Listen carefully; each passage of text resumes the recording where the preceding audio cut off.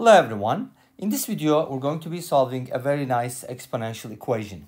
We have x to the power 45 equals 243 to the power x squared. And we're going to be looking for x values.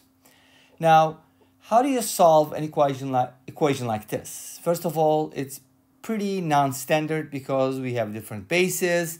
One of them is exponential, one of them is kind of polynomial. So we have a non-standard type of equation. So let's go ahead and consider the following. You probably know, hopefully, that 243 is a power of 3. If you think about it, it's 3 times 81, and since 81 is 3 to the 4th power, 3 times 81 should be 3 to the 5th power. Something to keep in mind, something to memorize. And also, I hope you noticed that 45 is divisible by 5. Why do I need that information? Because take a look.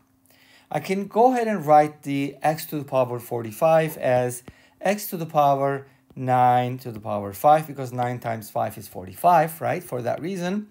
And on the right-hand side, I have 243, which I can write as 3 to the 5th power. And then, of course, I need to raise it to the power x squared. Get it?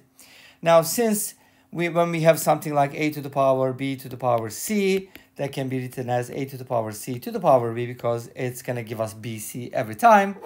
We can go ahead and switch these around and write this as 3 to the power x squared to the power 5.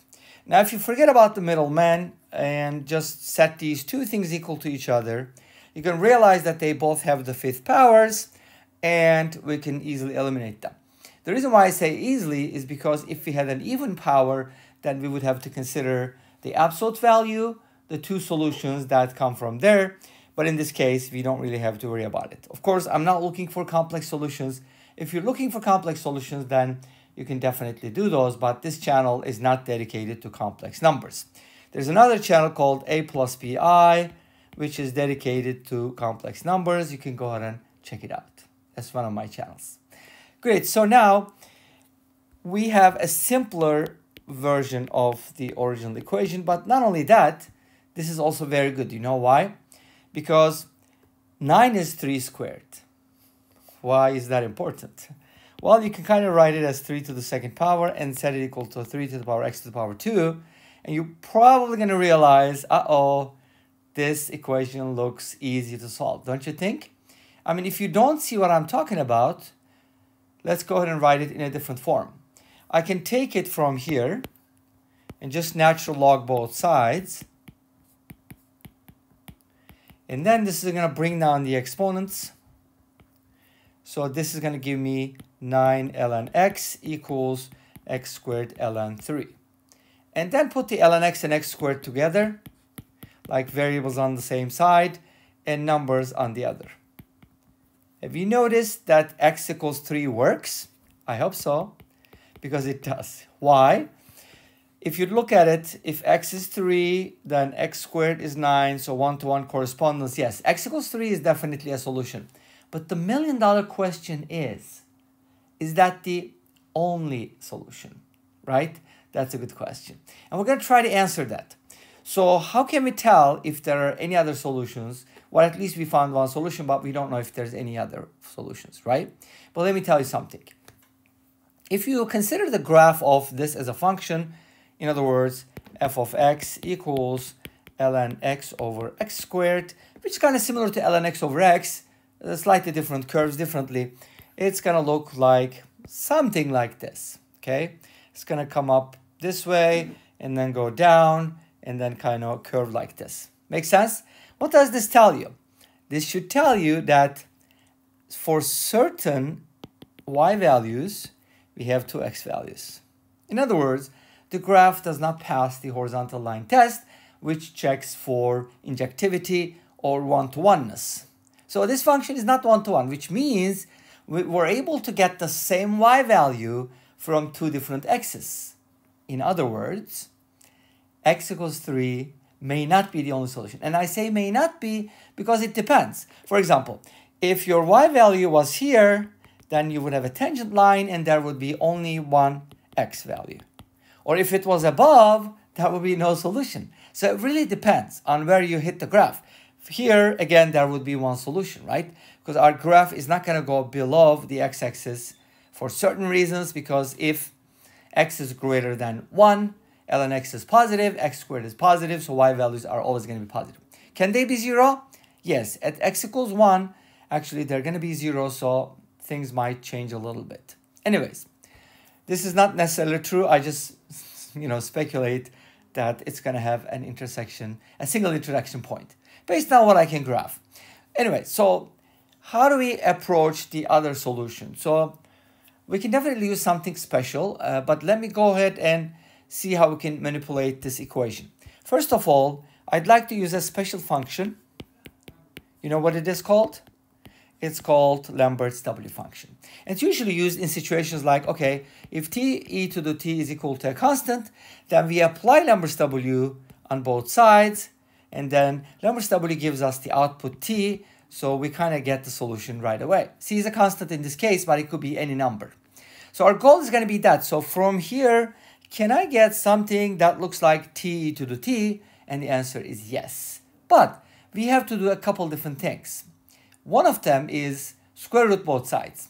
But I don't like that. Instead, I'm going to use substitution. So let's go ahead and set x squared equal to t. This means x is equal to square root of t. You've got to be very careful here, by the way.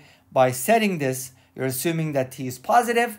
So the square root of t is also positive, which means x is positive. But does x have to be positive? Yes, because of the natural log function. Make sense? So everything works. Now we're going to go ahead and plug this in.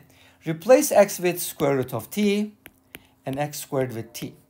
Right-hand side doesn't have to be changed. Let's leave it at that for now. Oops. I magically or mathematically turned the 9 into a 3. Not yet. And then we're going to go ahead and write this as follows. The goal was to get something like t to the t, right? We're going to get there. So square root of t is t to the power 1/2. And now what I can do now is bring the 1/2 to the front, right? And when I do that, I get 1/2 of ln t divided by t equals ln 3 over 9. But then I can eliminate the 1/2 by multiplying both sides by 2. And guess what? That does the trick. You can now move back, make it an exponent, and this gives you ln t over t equals ln 9 over 9. Because this is 2 ln 3 over 9, which is ln 3 squared over 9, and 3 squared, as you know, is 9. Awesome. Kind of going around the circles, right? We get t equals 9 from here, which means because x was square root of t, from here x becomes a 3. But we already know that, right? Hopefully, because it was kind of obvious. But what about the other solution? That's a good question. Now, we're going to go ahead and take this equation, write it in a form where we can apply Lambert's W, because we haven't applied it yet, right? So let's go ahead and do that. First, I'm going to write the 1 over t as t to the power -1. And then the right-hand side is a constant. Either you set it equal to c or just keep writing it. No big deal. And then I need an ln t to the power -1. These t's have to be the same. So how can I achieve that? I can basically multiply both sides by -1. And that -1 actually is considered a power. We can bring it over here and write this as ln t to the power -1. Good, but what is t? What is e to the t? Well, I guess t is used a little differently here. Sorry about that. I didn't realize that I was using the same variable. But my goal is to write t to the power -1 as what? As e to the power ln t to the power -1. That works, right? Because e to the power ln x is x. So now we're good on both sides. Notice that this negative disappears because we made it an exponent. And now if I apply Lambert's W function on both sides, then the left-hand side will simplify, because this is going to be my new t now, or x or k, whatever. Let's just call this k, and apply W to k e to the k, like kek, and which means cake in Turkish. By the way, it's interesting. And this will become k. Make sense? So when you apply it, it's going to be ln t to the power -1 equals w of -ln 9 over 9. Bring this -1 to the front. Multiply both sides by -1. You're going to get -w of -ln 9 over 9. A lot of negativity. Doesn't necessarily mean t is negative. But then we're going to do e to the power both sides. T is going to be e to the power -w, -ln 9 over 9. That's a constant. You can plug it into a calculator. use product log if you're using Wolfram Alpha, and then you should be getting the answer from there. But guess what? This is not the answer because x is supposed to be what? Square root of t. Remember the substitution? So x is supposed to be the square root of this expression. And let me know what you get from here because I'm about to show you the actual numerical solution. Of course, x equals 3 is a solution. I already told you about that. But there is another solution which you're going to find out on the graph. Well, it's kind of not easy to see, but there are two intersection points. And this is the solution you've been looking for. And this brings us to the end of this video. Thank you for watching. I hope you enjoyed it. Please let me know. Don't forget to comment, like, and subscribe. I'll see you next time in another video. Until then, be safe, take care, and bye-bye.